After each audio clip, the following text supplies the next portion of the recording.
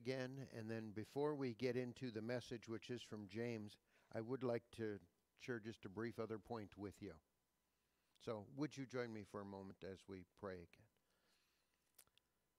Father, as we gather, as we worship you, may you be with us as we look at your word.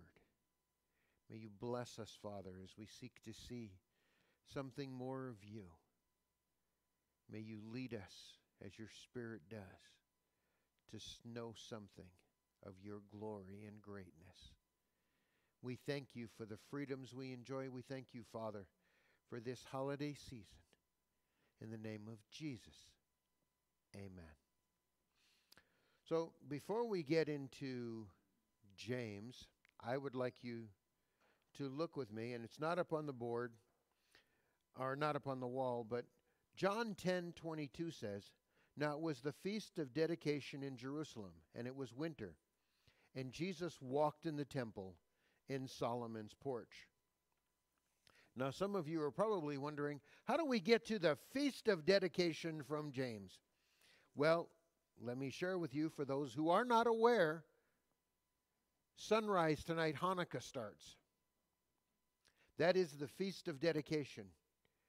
Jesus observed the feast of dedication. He went to the temple during this time.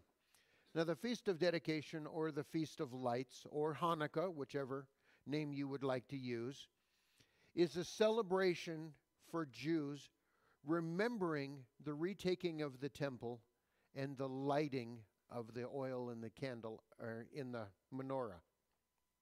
Almost said candelabra. That would get me in the wrong spot, wouldn't it?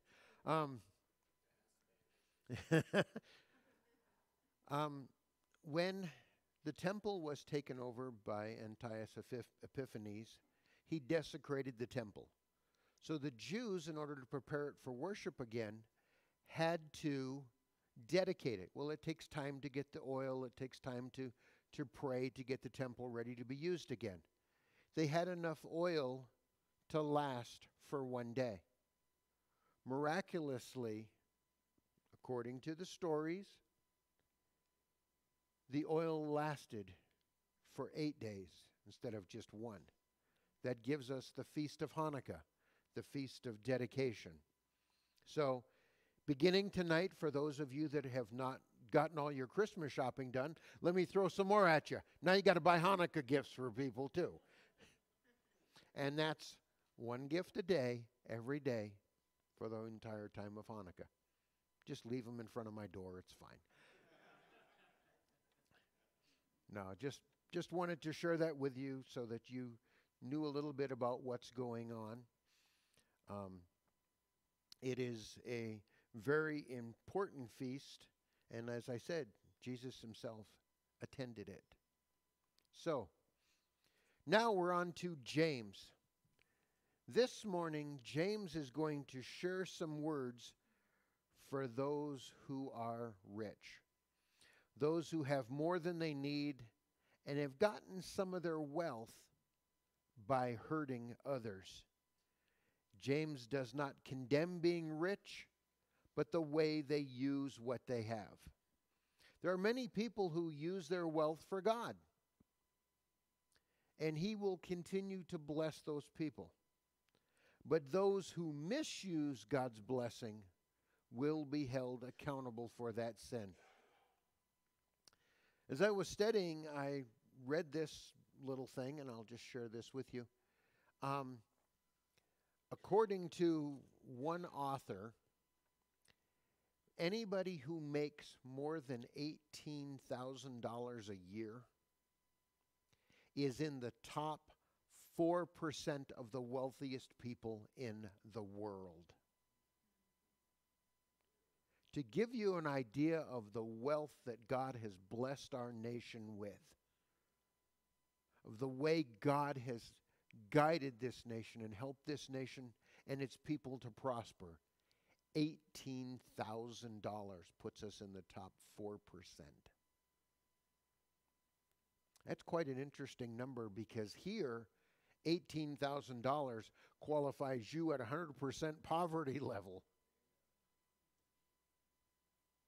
God is blessing, and God has blessed this nation. Going back to where we were last week. So James chapter 5, 1 through 6. Come now, you rich, weep and howl for your miseries that are coming upon you. Your riches are corrupted, and your garments are moth-eaten. Your gold and silver are corroded, and their corrosion will be a witness against you, and will eat your flesh like fire. You have heaped up treasures in the last day. Indeed, the wages of the laborers who mowed your fields, which you kept back by fraud, cry out, and the cries of the reapers have reached the ears of the Lord of the Sabbath. You have lived on the earth in pleasure and luxury. You have fatted your hearts as in a day of slaughter. You have condemned, you have murdered the just. He does not resist you. Okay. Interesting words. And you're thinking, he's going to base a sermon on criticizing everybody in this room who makes more than $18,000. No, I'm not actually. Just thought I'd share that with you. This is not an attack on anyone who uses their blessings for glorifying God. James begins by challenging the rich to weep and to howl because of what is coming to them. And there must have been some people in the church James is working in who used their riches unwisely. The wording, according to A.T. Robertson, in his word study books, are words that reflect bursting into weeping with grief. Riches that are hoarded will fail the people that hoard them. They will never bring complete satisfaction. And there are 3 points made here in verses 2 and 3. First, your wealth and riches are corrupted. Your clothes or garments are moth-eaten, and your gold and your silver are corrupted. Things that are not used will rot away. The best car, if left unattended, will deteriorate. Anybody who's ever left a car parked for years understands you just don't go out and start it up and have it work real well for you. First of all, gas doesn't stay that well for that long of a period of time. Seals dry out. Things happen when things are left to rot. Things do not usually improve with the sitting or the misuse. If we are blessed, it is something that is to be used. I'd like to read from 1 Timothy 6 verse 7 here, where it says, "For we brought nothing into this world, and it is certain we can carry nothing out." You can't, in all honesty, there's very little you can actually pack inside a casket. I was watching this video the other day of a gentleman who actually, and I can't tell you where it was at, but it was something famous, where he had his favorite car, and he was actually buried in his car. Now, I don't know how many cemetery plots you have to buy to bury a luxury car, but that's a lot of money just sitting underneath the dirt. It's not doing him any good right now. I'm fairly certain there are very, very few cars in heaven. Now, the Bible does speak of the disciples being in all in one accord, but that was while they were here on earth, not in heaven.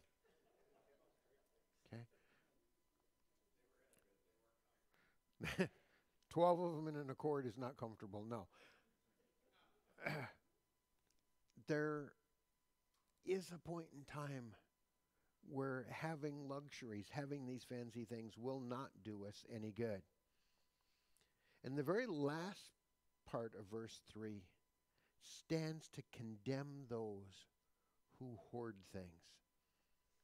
The very corrosion, the lack of use for things God has given us will stand as a witness against us. People will notice what we do with what we have. People will understand if we hoard, if we've got riches and it's not being used. Now, again, we go back to where we were a few weeks ago. It is not wrong to plan for the future. It is not wrong to have a savings account. It is not wrong to have a retirement account. But if your faith lies in that rather than the God who provided it for you, guess what? It's sin. We are to live with Him in mind and knowing that He is the giver of all. To hoard while others are in need is wrong. To keep back what God has blessed us when we can be a blessing to someone else is wrong. God notices, and so do people.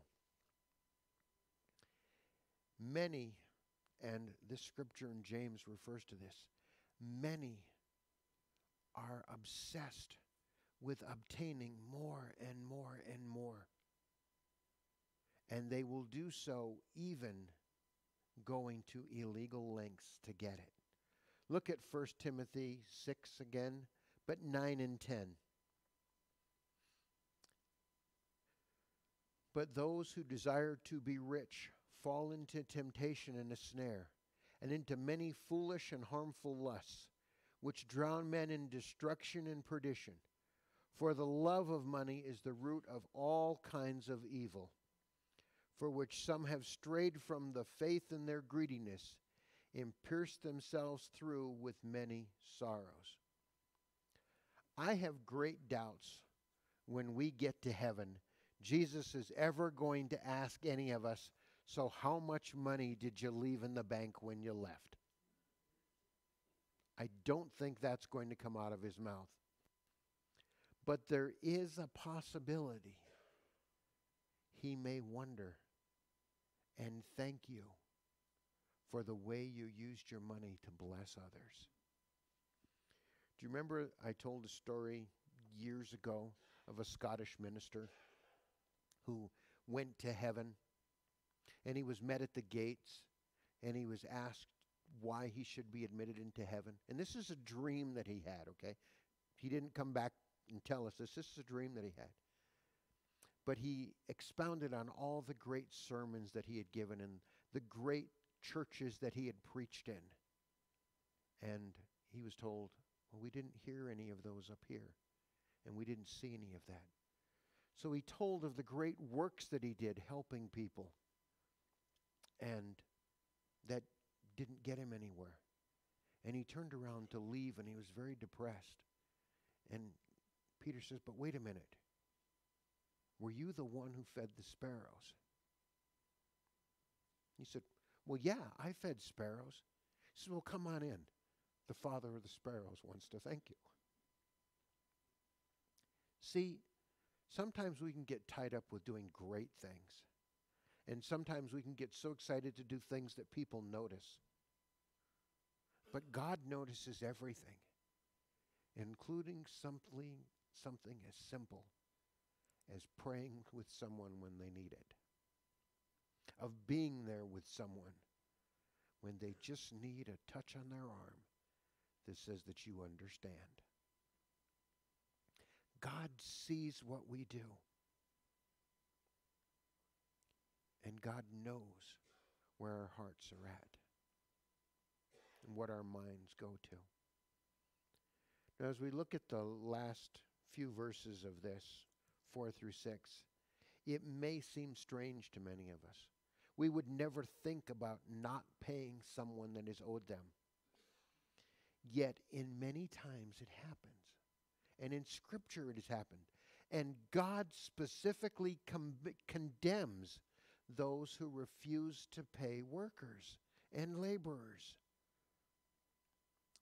In our day, there are contracts and agreements that we all sign like crazy. You ever noticed the contracts you sign on a cell phone? I mean, there are pages and pages and pages and pages. Any of you read all of that? I'm going to tell you, I signed at the bottom. I figure it's pretty simple. If I make the payments, I have a phone. If I don't make the payments, I don't have a phone. I figure it boils down to that. But there are so many things that we do nowadays to make sure that people get what they're paid. You know, you go to the bank for a loan. Okay, they're like 12, 14 pages. And you're saying, okay, you just killed a tree for me to borrow enough money to plant a tree. We do that because people occasionally are untrustworthy and they don't pay the debts that they owe. God says we are responsible for our debts and for the way we treat those that work for us. In the time of Scripture, most people worked for a handshake, if even that. And God says it is wrong for the rich to take advantage of the poor. And I've got a whole list of scriptures we're going to go over now. Beginning in Proverbs 21, verse 6. Getting treasures by a lying tongue is the fleeting fantasy of those who seek death. Okay? That by itself should tell us we're not supposed to lie in the way we get money. Proverbs 22:16. He who oppresses the poor to increase his riches, and he who gives to the rich will surely come to poverty. 27:24. For riches are not forever, nor does a crown endure to all generations. Or Jeremiah 22:13.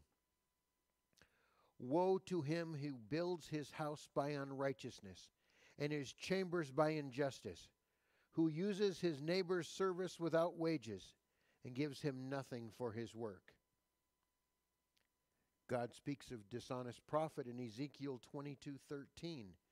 Behold, therefore, I beat my fist at the dishonest profit which you have made, and at the bloodshed which has been in your midst.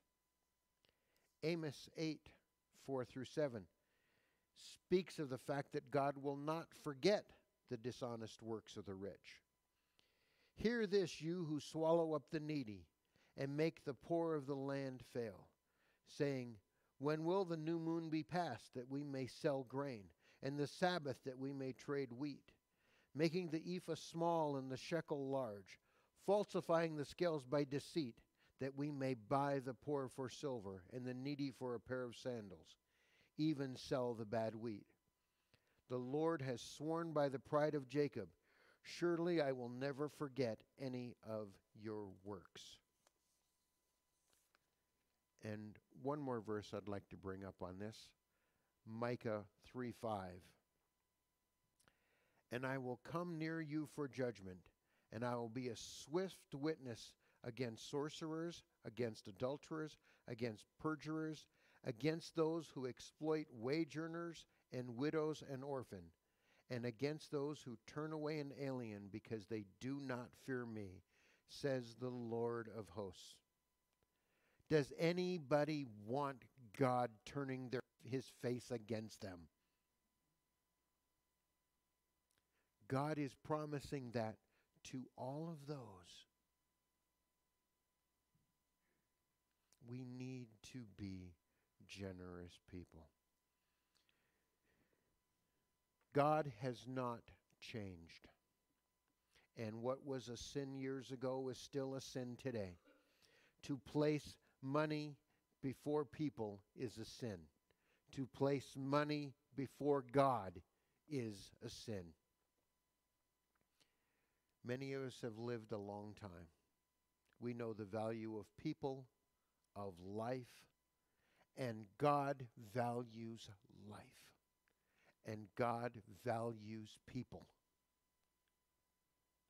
Life born and unborn, is important to God. We must, and I mean this seriously, we must be a people who stand for life. God doesn't give us an option on this one. God doesn't ever say in His scriptures, some life is good, some life is not. Now, there were wicked people that God destroyed, but you know what? That's God's choice. That's not ours. And God doesn't say we get to make that choice. God knows best. And He knows way more than we do. That was almost an amen. God knows more than we do. God knows the lives that are coming into this world. And it's His choice that there's life. And we shouldn't be taking it. And when I say we, I'm not trying to refer to anybody in here. But this country, this world as a general, does not value life. We're not standing for it in a wide sense. And we're not standing for the God who says that life is so important. Getting back to the sermon here, to repeat 1 Timothy 6:10, the beginning of that verse. The love of money is the root of all kinds of evil. There is, again, nothing wrong with having money. But do you love it? Or are you using it the way God has blessed you? Luke 9:23. The words of Jesus here. Then He said to them all, if anyone desires to come after me, let him deny himself and take up his cross daily and follow me. There's only one worth following. The one who can give us greater than we can even imagine. And the one who has promised that for those that follow Him. You know, this could be one of those depressing sermons if you're one of the rich that make over $18,000 a year. This could be depressing. But it's not. Because we know the one who blesses. Because our hearts are with the one who provides and gives to us. We know God. We know Jesus. We're led by the Holy Spirit. The 3-in-1 is there. And when He is in the right spot in our lives, then however much we have is enough. When He is in the right spot, then what we have doesn't so much become ours, but becomes what He can use. And this does not apply just to money. We saw a video in Sunday school today, and we spoke about how we can serve God, the way that we can be there when people need us. You know, when someone needs a hand, it's important to be there for them. It's nice if people need something and we can provide a need. That's wonderful. But sometimes the way God reaches people is through His own people. So this isn't just about money. You can hoard your time and never give it to anyone else. You can be selfish with what you do with yourself and not be there for other people. God sees and God knows. And for those of us who know the God of creation, the true God of this world, we should be sharing ourselves, our money, our time, our thoughts, our hearts, whatever it is that this world needs, we should be there for people. Because God does use us all the time. Sometimes more than once a day. We're closing singing a song that says, we understand that. The closing song is called, All the Way My Savior Leads Me. As we sing this song, if you do not know Jesus as Lord and Savior, then I invite you to accept Him. And if you do know Him, then I invite you to serve Him today and forever. All stand, please. 296, 1 and 3.